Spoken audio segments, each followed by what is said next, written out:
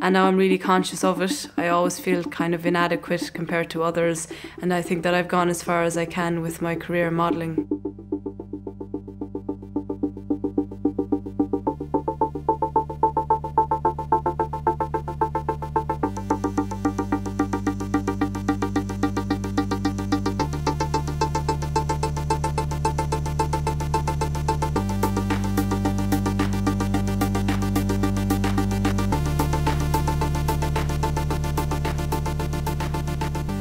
I got into modelling when a local fashion boutique were looking for someone, and my mother said I would do it.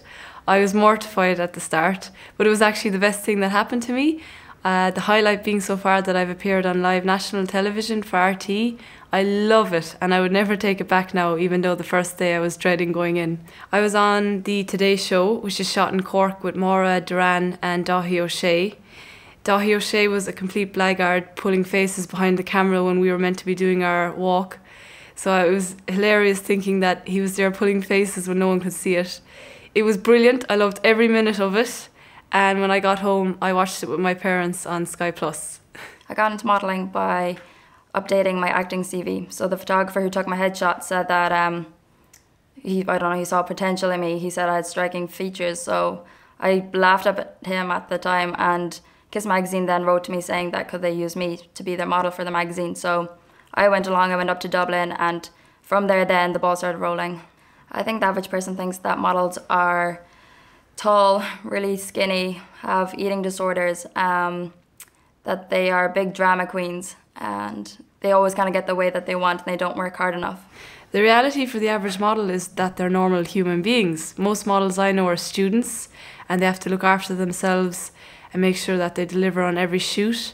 So they can't be out the night before until 4 AM doing drugs or drinking. They have to show up fresh, ready to whatever the photographer or stylist needs or wants from them.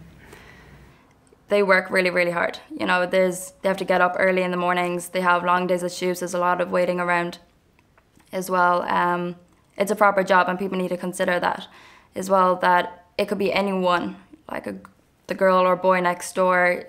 They don't have to be famous. I mean, so far I haven't met any model who's able to do it just full time. They always have to have something else going as well. Yeah. So. But there probably wouldn't even be that much opportunity for them here. No. Well, maybe there might be, but not as much as like Dublin, let's say, or. Yeah, but even in Dublin, I just think in Ireland in general, you'd have to have a backup. Yeah, definitely. So it's amazing then, because everyone just assumes they're this stuck-up. Yeah. Cow. The most uncomfortable situation for me was probably when I was in town with a bikini and a big huge headpiece on my head, and I had to like walk around. Like the photographer just wanted like, I don't know, kind of shoots around town, and I had to wear, it was kind of like a bikini but like a shawl thing over it, and I had to wear this like big massive headpiece that like really hurt like my head along here. At the start it was fine, but after a while, you know, the long waiting and stuff, it started kind of hurting. But I love, especially in public. Yeah. Like you only want to kind of like the background scene and stuff, like people walking past, kind of like natural kind of things, and like have this like crazy girl with this headpiece on her head in the middle of it, and it's pretty cold as well actually. But the photos kind of turned out cool, I suppose. But it was actually that's true. Mine were really cool in the end. Yeah. It was a really sharp, my makeup to do with, it was kind of a dystopian look. Yeah, cool. So. See, I knew the photographer as well beforehand, but you didn't. No. I think that's always the worst as well. You're kind of like, I don't know who this person is, he's taking my photos. Yeah. But I think the best though is when the stylist is really creative.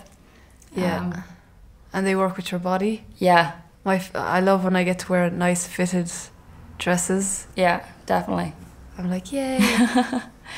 I think vintage. I think that's always my favourite one. Vintage, that's it, because they always have the lovely tiny waist and like big skirt. Yeah. The little flick as well. Yeah, the red lips. Red lips. They're good. Yeah. Height is very important in modelling. My friend who got through to the semi-final auditions for Britain's Next Top Model said that the cut-off height was 5'8". Anyone else under that was just turned away. Well, height is a big issue. They always want tall models, simply because clothes hang like much better on them apparently. I don't know. But it's getting there though. You know, they do kind of look for models of all ranges at the moment. as I mentioned earlier on in Moscow, they did a fashion show, and they actually had models with disabilities that took over the catwalk. So that was all over the newspaper and stuff. So that was big. When you're at fashion shows, though, it is kind of daunting. You have like these tall models there, and I'm only like 5'4" or something, so they're just kind of looking down, you know, and it is kind of like, oh God. But yeah.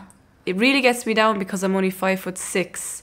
Height was never an issue with me until I started modelling, and now I'm really conscious of it. I always feel kind of inadequate compared to others, and I think that I've gone as far as I can with my career in modelling because of my height.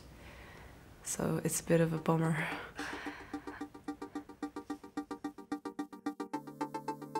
And it is a dream, so for anybody to do it is an honour.